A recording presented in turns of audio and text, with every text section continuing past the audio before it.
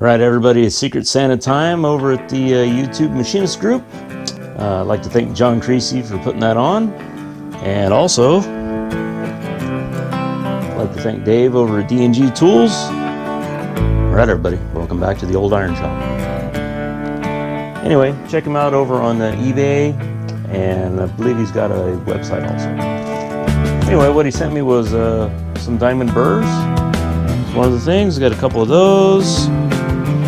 Cylinder shaped one. This will be very handy for grinding flashing and stuff off of castings and things like that. So he said he did some internet snooping to find out about me, so he know what to send. I thought that was kind of funny. The other thing he sent me was this, and when I got it, I knew I'd seen it before. I couldn't remember what it was, so I had to look it up.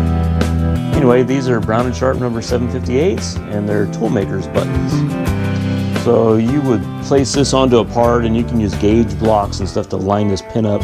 It's very accurate, and it's lapped to a very precise cylinder so that you can indicate parts on like a lathe or a mill or something like that and know exactly where you are from an edge.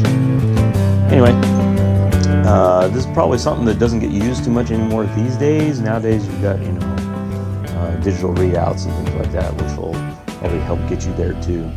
But this is the way we used to do it back in the old days, right? Back when my great-great-grandfather was working on stuff, right?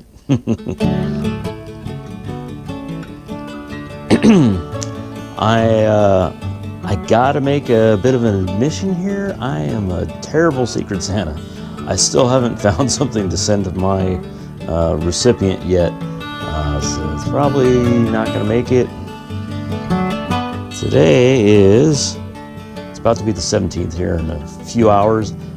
That doesn't leave me very much time, so I got to find something. But I actually kind of already have a couple ideas, so I'm going to try to get something packed up and send it off here real quick.